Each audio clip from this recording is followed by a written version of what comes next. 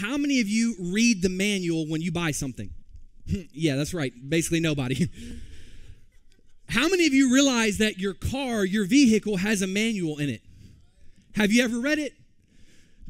Let's be honest. The only time you read it is when you get a warning light and you don't know what the warning light is. And so you're like, is this a big enough issue that I got to take it into the shop? Or can I just let this ride for a couple months? So you flip through the manual, you're like, oh, that's just the windshield wiper fluid. I'm good for a couple more months. Let me just put a little piece of tape over that light and I'm good. I don't need the manual. We don't read the instruction manual. We never read the instruction manual. Come on, especially us men, we never read it.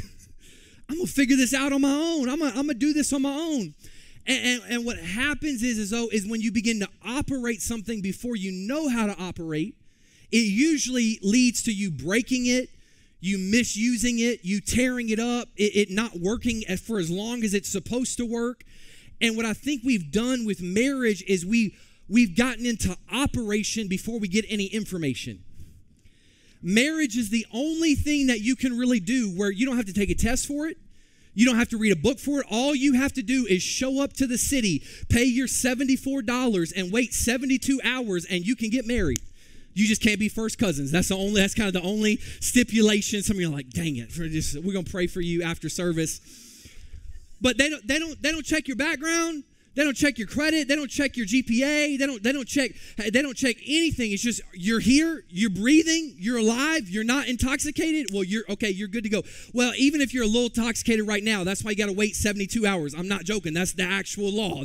I marry people all the time. You got to wait some time. But we'll get into operation and not have any information how to actually operate a marriage. And put it to you this way. I was thinking about this idea of reading the manual, not reading the manual. And so when I got here this morning, I was like, hey, I need to find a manual for my illustration. And I started looking around our tech booth and stuff. I said, let me find a manual. And I found this and I almost opened it, but then I realized they didn't even open the manual. So you know that they didn't read it. Like this is for a very expensive keyboard that we bought and it's amazing. It's incredible, but nobody read the manual. You can't even lie that you read it. It's still sealed. There's even a power cord in here. I was like, how you got the false power? You ain't got the real power. Come on, somebody, because I'm just playing. But here's a manual, and it even says important, updated information to ensure optimal performance. Please read this. Nah, I don't need to read. I played the keyboard before. I got this. Okay, I got it right there. I've driven a car before. Forwards, backwards, shift, mirror. Okay, I'm good. Some of y'all haven't realized yet the turn signal. You haven't gotten to that part in the manual. Y'all forgot that. We're praying for all of you. But we don't really know how we're supposed to operate. And the word manual, when you look up the etymology, actually kind of means, if we put it in our modern language, is from the hand of the maker. Or from the hand of the creator. And so that's why sometimes you'll hear things referred to in kind of a colloquial way or in a slang way of this is a handbook, because it's from the hand of the person who created the program. It's from the hand of the person that created the product. It's from the hand of the engineers who designed the car. And so what they're trying to do is they're trying to give you information before you start operation. They're trying to give you information how to properly operate what they've designed. So what you have to realize before we can get any further into how to fix your marriage or how to prepare your marriage, you have to realize that God is the creator of marriage. The state is not the creator of marriage.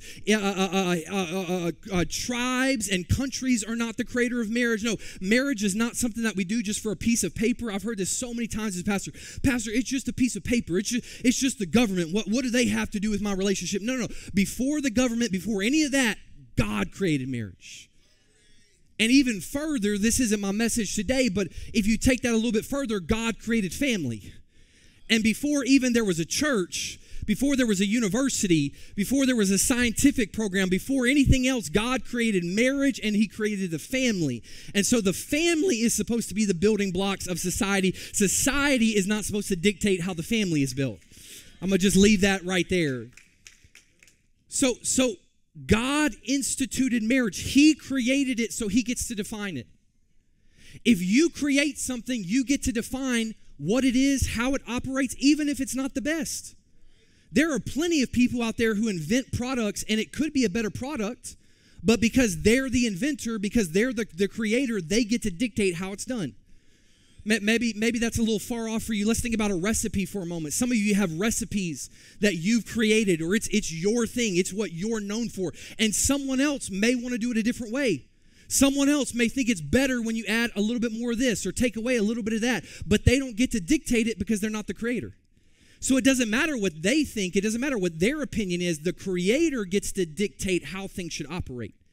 And so what we've done, though, is we've now begun to allow people that didn't create marriage, programs that didn't create marriage, philosophies that didn't create marriage, to dictate how we operate a marriage. Instead of realizing that God made it, so we need to see what he says about it.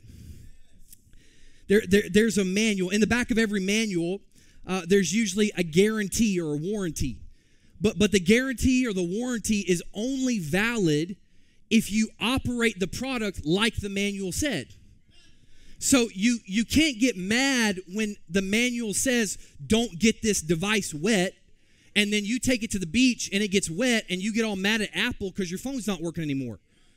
It's not the phone's problem. The phone was fine. The phone was made to operate in a perfect way, and if it was used in that way, it would be fine, but you used it in the wrong way. You used it in a place that it was never meant to be. And so the guarantee that God has given us of marriage being a covenant and keeping marriages together, it's only going to work if you're following the manual that God has given us.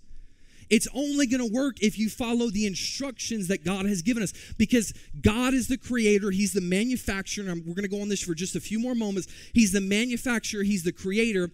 Only the original manufacturer is going to honor the warranty. Think about this for a second. When you buy a TV, when you buy a car, you can't take your Ford to the Chevy dealership and say, y'all need to fix my Ford because it's not working right. No, because they didn't make the guarantee. And they may not even have the right tools. They may not even have the right training, the right resources. And so they may not even, they maybe can help a little bit. They can maybe say, well, hey, you probably need to fix this part, or you probably need to do this change, but we don't really have that part here. You'd have to go somewhere. So what we've done in marriage is we've started to go to people who are not the creator, they're not the manufacturer, and we are expecting people and books and podcasts and TV and all of those things can be so helpful, but they're not the manufacturer. So you can't get mad when you're following someone's instructions that are not the manufacturer, not the creator, and it doesn't operate right.